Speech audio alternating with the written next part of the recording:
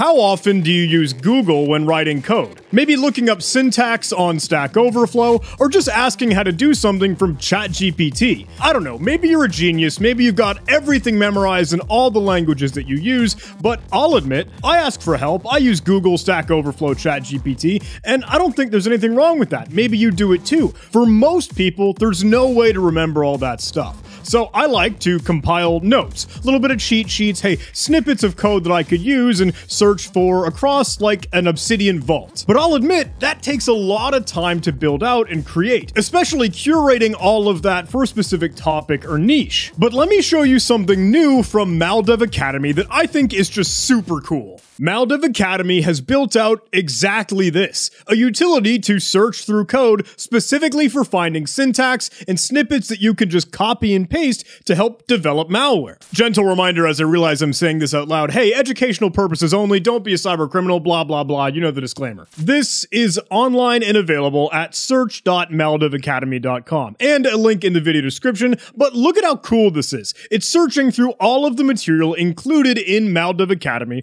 over 400 code snippets, 150 and more techniques, and a bunch of external files that you could pull in. All you need to do is just, use Google, type in what you want, and then see if you could grab some syntax and code to do that for you. And I gotta say, this makes it so easy, it is literally just copy and paste. You get to use, Legos, building blocks for whatever you want to put together. And maybe a lot of you are familiar with the scenario where you would repeat code or reuse snippets from different projects that you've already started, and now you need to put them into a new project. This just streamlines all of that. Maldev Academy Code Search gives you all of the puzzle pieces. You just need to know, hey, what components do you want to put together in your code? And then you literally just, hey, put it all together. But hey, before we dive in, I gotta say, look, I try my best with videos like these to keep consistently getting free cybersecurity education out for you without costing you a dime. And the only way to do that really is with sponsorship. And honestly, I just love to showcase stuff that I think is genuinely really cool. So please let me tell you about Maldev Academy. Brought to you by the renowned security researchers Mr. Dox and Null, join a comprehensive and module-based malware development course that provides fundamental to advanced level training. Write your own implants, beacons, and malware with modern 64-bit architecture. Perfect for offensive security specialists or even beginners with no prior experience in malware development. With over 100 text-based modules, all with downloadable files and code, and a vibrant Discord community, you learn so much. Between process injection, compile time API hashing, anti-debugging techniques, sandbox detection, and so much more. You're provided a virtual machine that includes all the pre-built tools and code ready for you. And of course, upon completion, you get that fancy certificate that proves all the awesome stuff that you've learned. With Maldev Academy, you can choose any plan for access to the material, or jump into lifetime access and get all the new updates. Both Mr. Dox and Null are always sharing new research, between lolbins or other tradecraft, and with Maldev Academy, you can truly become a professional malware developer. Dive into the Academy with my link below in the video description, jh.live/Maldev Academy. For a limited time, you can use my code Hammond10 for 10% off. Huge thanks to Maldev Academy for sponsoring this video.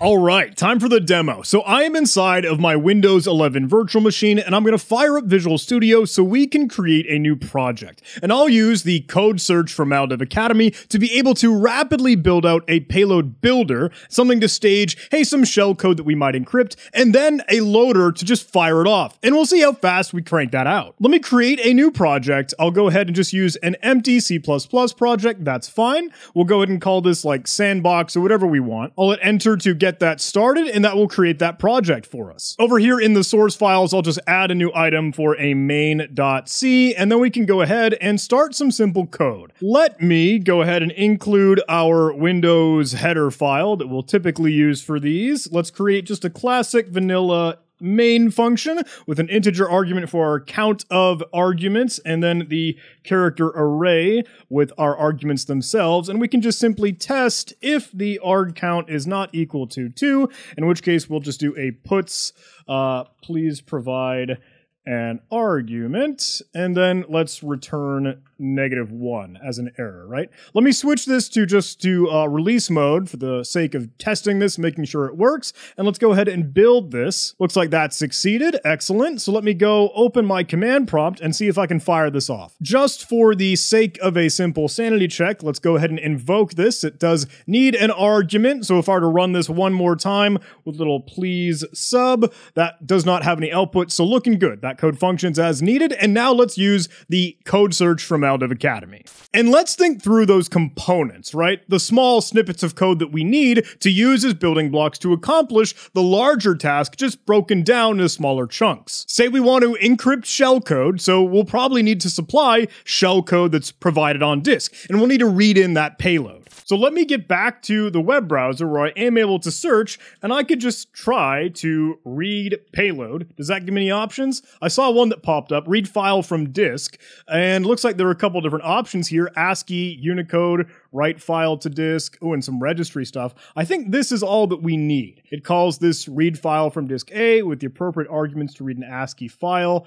We will need a p-byte variable to receive the base address of the file, and the file size. I'll end up receiving that file size. Okay, let's just go ahead and copy paste this code. Super easy, right? Now, all I need to do is slap this in here, and with that, we'll have that function already built out for us. So let's go validate that. We know that we need a ulong pointer for our u file buffer, and that can be set as null to start. We also have a dword for our dw file size. These are all the out parameters that will be returned by our function, so we'll just stage these to be null to start. And actually, we can move these down underneath our argument check, because that will be, hey, the continuation of the code. And then we'll check if we can read file from disk A, and we'll pass in our first argument that's provided, indexing that out, and then our file buffer given the ampersand address. Same thing with our dw size, ampersand. Paste that in. And that should actually probably have a not in front of it, because if that were to fail, then we want to return -1, and we'll add a semicolon there. If that works, can I just put the file buffer? Like, will that show it to me? Will it just display it on screen? Let me build this one more time. Oh, this doesn't have printf. I think I need to import another library that I might have missed. That should be standard lib, right? Standard IO? Yeah, standard IO.h. Now let's run that. Okay, succeeded. Let me try to run this one more time. Create file errored. Fine, because that's not a real file. Can I actually echo anything into that please sub file? And let's try and run it again. Okay, no errors, seemingly all good. It just has that piece of memory that I tried to output for our buffer. Now, if we can theoretically read in shellcode, we should start to encrypt that, right? And we will need a key, but we could generate a random key and then probably try and brute force it to use in some cryptography later on. So this is super easy, right? Let's get back to our Maldev Academy code search, and let's look for generate a random key. Yeah, random key generation via Win APIs. I like that. All right, looking at the results here, we have random key generation, and then random key generation via Win APIs. What is the difference between this one and the other? Generate random key 2, and this is generate random key 3. Okay, I'm fine with that. Let's use 3, I guess. Let me go ahead and copy that code. We'll just paste that right into our syntax here. And now that I'm actually down here, I think reviewing this can just be a 0-0 in hex. It is a D word, right? It doesn't need to be null. I don't know. Maybe null would have worked fine, but that makes me feel better looking at the code. So now we've got the capability to generate random data, but we'll use that to define some keys that can be used for cryptography to encrypt our shellcode payload. Let me define a p-byte for our PAES key, and that can be our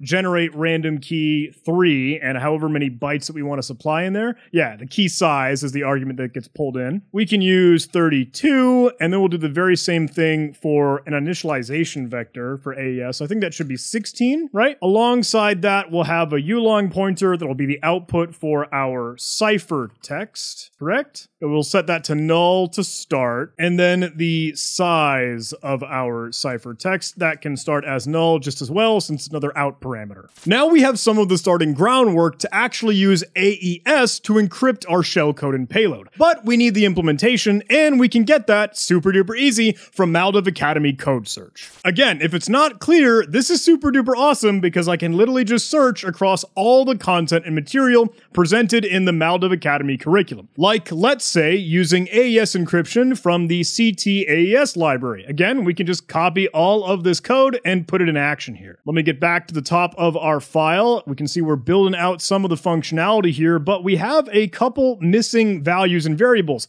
And that's because this is an example that actually includes some other header files and external code that we should pull in. So we can go download this. Same thing with the header file. We'll pull these down and I will just bring them into our project. Nothing fancy here. I'm literally just creating new items for exactly these files. Paste in the C code and we can do the very same for our CTAES.header file that we'll grab, slap that all in, and now the C file should be fine as it is, and the main source code should be fine as it is. All right, we're looking good. Now we can scroll back to our main function and actually make use of these functions here. We'll make use of this with our conditionals, making sure that things succeed with a not prefix to call our function install AES encryption via CTAES. Now we'll use our file contents that we've read in as our encrypting data. We know the file size should be present just as well, and then our AES key, which we've created just above, our initialization vector or value, whatever the V stands for there, and then our output U ciphertext, and finally our other output, which is just our ciphertext size here. If that errors, then we could simply say AES startup failed. We'll do a return -1 there, and we should probably also put an error for this just as well. Failed to read payload from disk. Now we're looking good. That is set up. But remember, we're trying to create our payload builder in this case. We'll still need to put together our loader, but that means that we should probably know how to use this shell code that we've just encrypted,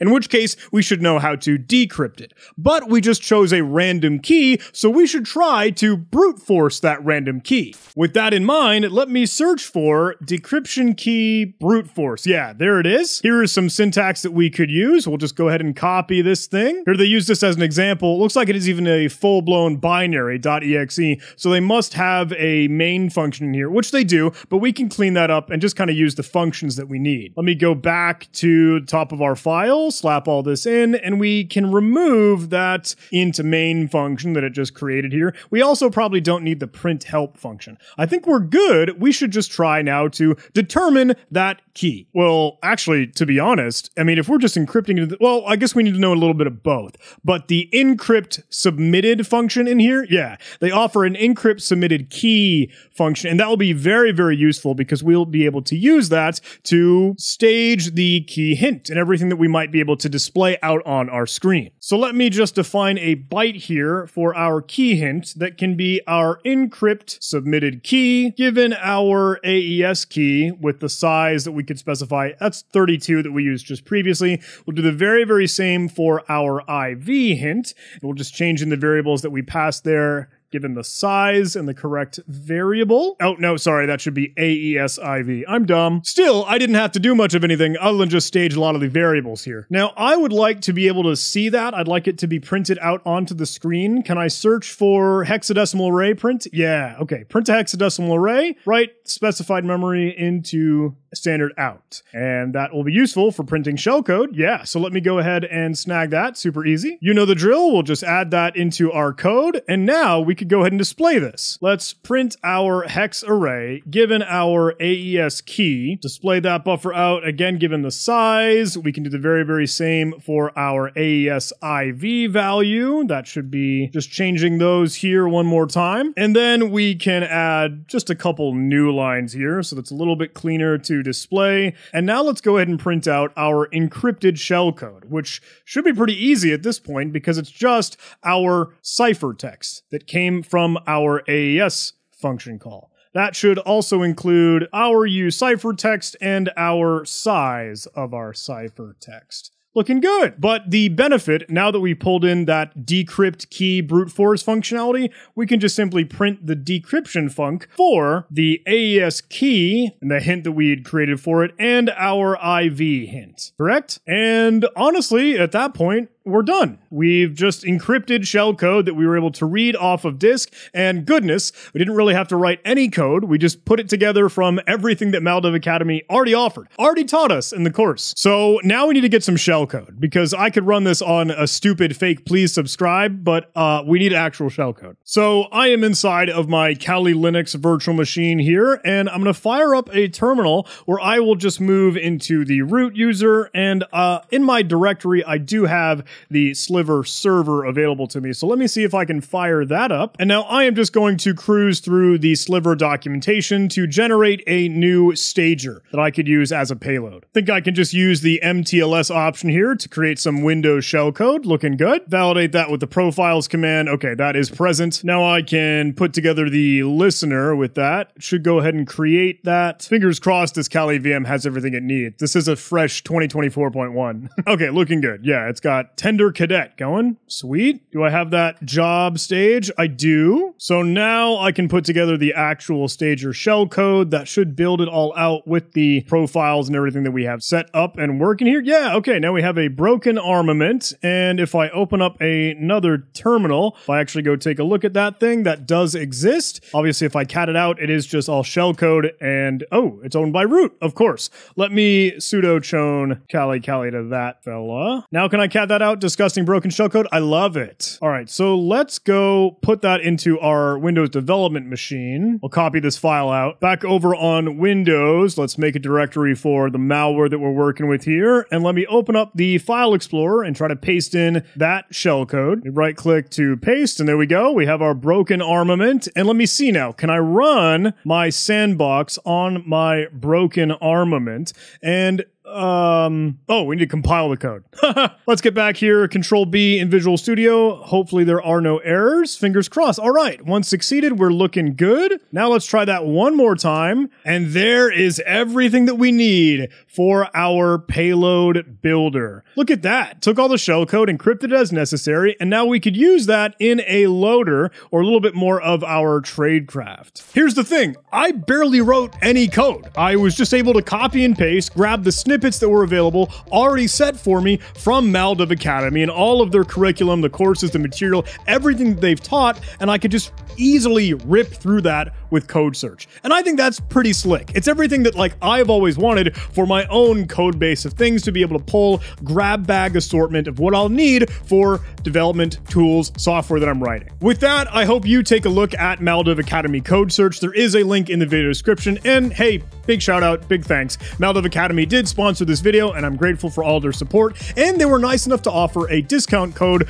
Hammond 10. But you know what? Let's put this thing to the test, and let's see how quickly we could put together the loader and then complete this attack chain with the shellcode that we just generated and get a Sliver callback. I'm going to insert this section as a sped up time lapse, but the snippets of code that I'll be using from code search are AES decryption using the CT-AES library, process creation with block DLL policy, remote mapping injection via Hell's Hall, and delaying execution with no APIs. Alrighty, John from the future here. Sorry I had to step away for a little bit, but I have gotten this working. The loader is working just fine for the shellcode that we were able to decrypt just previously. So I have Sliver running in the Kali Linux VM on the left-hand side. I'm still in the Windows target and development machine on the right-hand side. So let me go ahead and build this. We can see that we'll compile just fine. And we have the loader.exe all set and ready for us. If I open up a command line just to trigger or fire that off, we could put it on the desktop, whatever. We could go ahead and run this and now see our session come through. Now we have a new handler up and running because I was getting this staged already. But if I view my sessions, I should be able to see we have this individual. Now, if I wanted to interact with it, I can use sessions tag I. So I'll go ahead and use that for that rendition here. And with that, I could do anything that I wanted to. I could go ahead and check, hey, who am I? I could interact with it, get a shell, pop open it, navigate around anything. Yeah, I know it's bad OPSEC. I am an adult, I hope. There we go. Look at that. I'm in C Windows System 32 in this case, but I could just drop into the users directory and you'll see that, look, I do have John being the target here and I could do anything we'd like. Moving into John's desktop, we can see everything that I've been working on here and even some of the future upcoming videos. So there you have it. Super duper easy copy and paste coding. Thanks to Maldev Academy Code Search, we could just rapidly put together a payload builder and loader. I, for one, think it is really, really cool. I hope you do too. And if you haven't, please do give Maldev Academy and now Maldev Academy Code Search a try. There's a link in the video description. And thank you so much for watching. I hope you enjoyed this video. If you did, please do all those YouTube algorithm things, like, comment, subscribe, and I will see you in the next one.